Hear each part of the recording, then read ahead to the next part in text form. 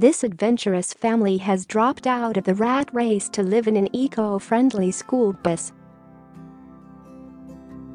Derek Cobia, 33, and his wife Amy, 32, say their lives once revolved around mortgage payments and filling their four-bedroom home with things they didn't need. Now their days are spent on the open road with their 3-year-old daughter Payson, visiting 33 U.S. states in the last 18 months.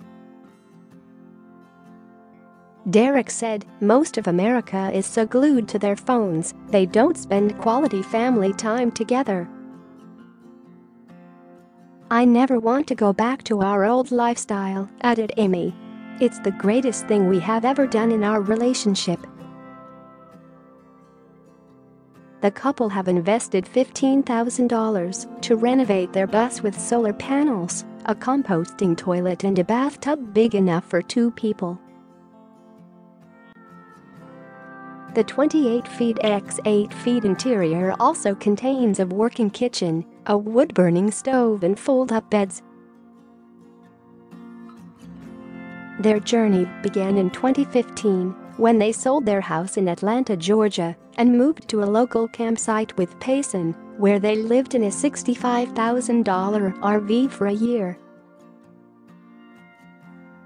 During their time at the campsite, Derek, a financial advisor, and Amy, a teacher, became inspired by the full-time traveling families that passed through. The parents decided to trade their problematic RV for a 2003 school bus, which they purchased on eBay for $3,000. School buses are so highly regulated. In order to protect children, they're usually in really good condition, said Derek. They are steel-framed, so they are so sturdy and safe. We bought ours on eBay that February from a guy in Atlanta. The whole renovation cost us about $15,000. Since hitting the road, the family, along with their American Bulldog britches, 10, have visited 33 states and travel as part of a community committed to tiny homes. Derek, who runs his own financial services company, said, "When we moved onto the campsite, we really grew to love the lifestyle. It was here we began to connect with the tiny living community. We would meet families who were just passing through too, which is when we first started to think about it. At the time, our RV was causing us a lot of trouble.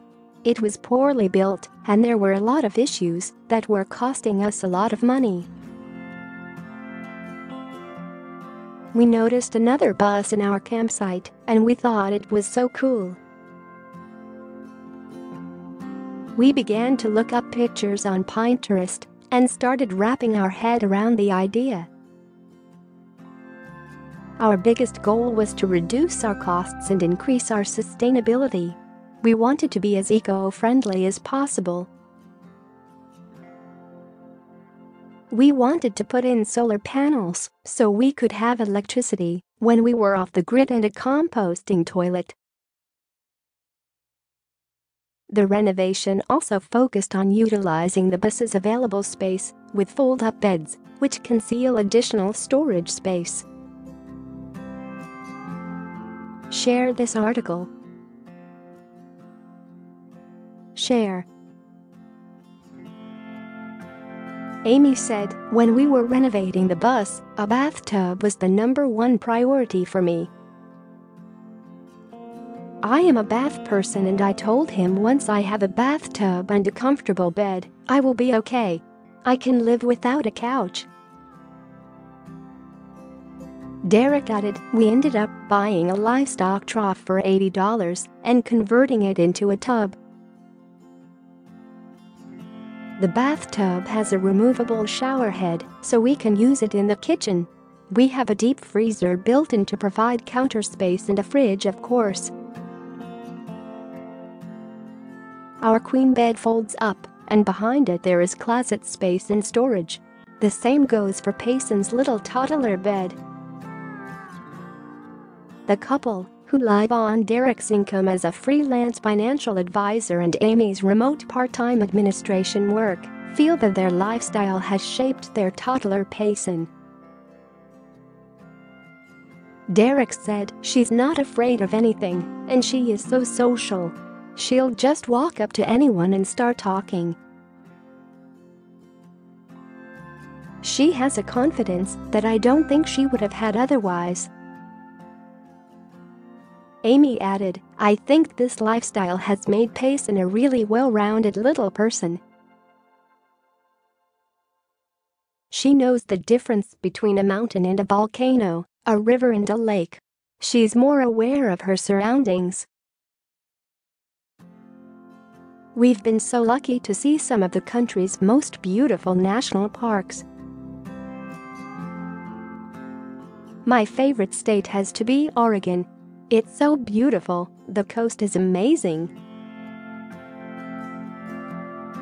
We just spent Christmas in Joshua Tree, and luckily Santa Claus found Payson there.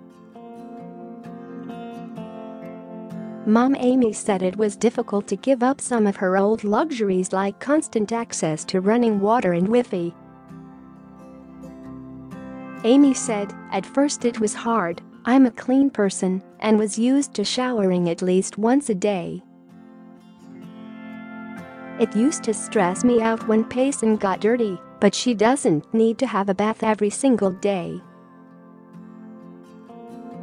She's perfectly healthy, and if she is dirty I just wash her down with a warm soapy cloth at night if we aren't hooked up to water. It's hard sometimes not to have service everywhere we go. I need to be connected to Wi-Fi for the part-time work I do, and if there's no service it can be really tough. Derek added, but it's nice to be switched off too. Their favorite states. But the pair said they will always be committed to living minimally after their experience. Derek said, our old lifestyle was so money-driven, and we always had a fear of losing that income. It was always about our jobs. We never want to go back to that.